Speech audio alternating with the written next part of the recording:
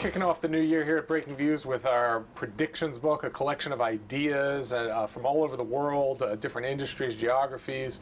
And Richard, you had a hand in sort of building this book a little bit. Any kind of overriding themes to take away from it? Well, here's one. It perhaps seems a little odd on a day when the markets are reacting to a sort of deal on the fiscal Right. cliff here in the U.S., but there's some evidence in the numbers that the last 5 years have seen, stocks all move together. Everybody reacts to the latest thing in Europe, to the latest thing in the European government, solutions, ECB, central bank solutions, stuff in Washington just as happened today. But there is some evidence that the correlations, having been very high, are falling back towards somewhere closer to the average before the crisis or where they were before the crisis. They're not there yet. There's still a lot of that.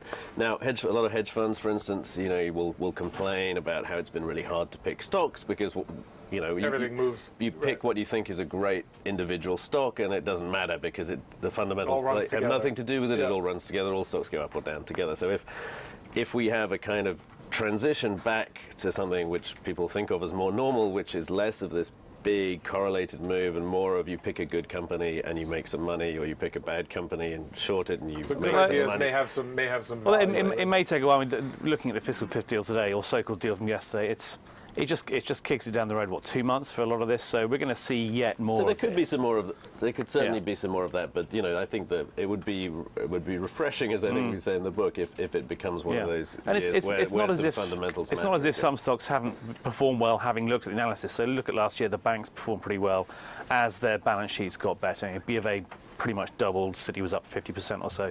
So it's not as if you couldn't have a year ago said, okay, which ones of these stocks could we look at? Although banks probably is a slightly easier sector, given that the further we get away from the crisis, the less worse they should. It's all degrees. It'll at least mean those guys can't carry on complaining if we get back to that kind of. Speaking of the bank sector, Anthony, you have maybe one of our bolder predictions, looking at Lehman Brothers and maybe the reconstitution, bring the whole gang back together. Yeah. Well, maybe not the whole gang.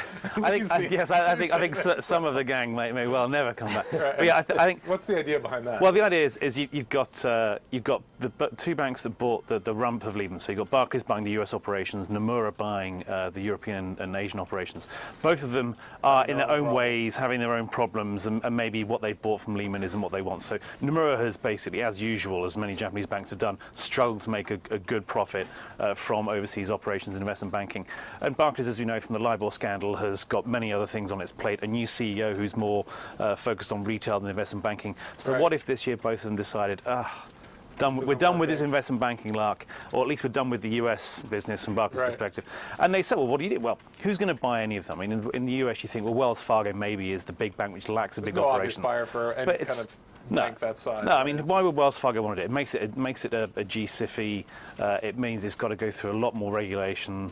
It's no point. So the conceit is maybe take Europe, take US, put them together, and there you are. You've got a new Lehman. Now the capitalizing it probably not the easiest thing. Now, yes, that's the problem. That's why we're calling it the Humpty Dumpty. It's a great idea, but putting it back together again is difficult. How could you convince bond investors to fund the damn thing? You'd need to have a much higher level of capital probably than even the other banks have at the moment, and they're not making decent returns. So, I know, it's a lovely idea. You've even got a few people around. Bankers have been known to do creative things. They've done some creative things and very stupid things. So somewhere in between, maybe it would work. But I think it's a bit of a pretty much a long shot, but we like the idea of it. All right. We will have all our predictions coming out today in the collection of the book, and take a look for that, and we'll be back with more Breaking Views tomorrow.